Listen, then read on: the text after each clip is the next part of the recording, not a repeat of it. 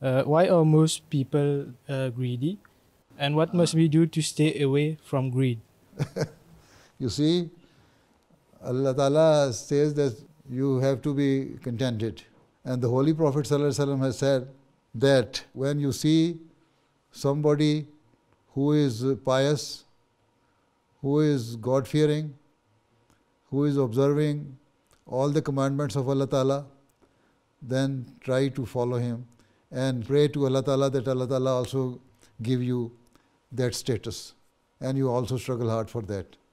But if you see a worldly person who is very wealthy, who is a millionaire, but is not discharging his duties towards his fellow being, just accumulating the money, collecting the money, usurping the rights of others, then pray to Allah Ta'ala that Allah Ta'ala save you from this. And don't follow that example. So, greed is something which is affecting you because of your environment.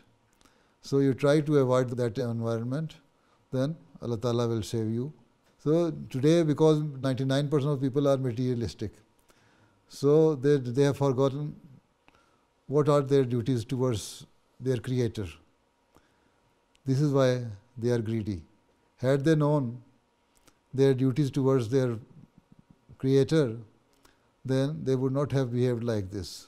So we Ahmadis should take this banner and spread this message to all across the country and the world that we should discharge our duties we owe to Allah Ta'ala and to our fellow being. That will reduce your greed.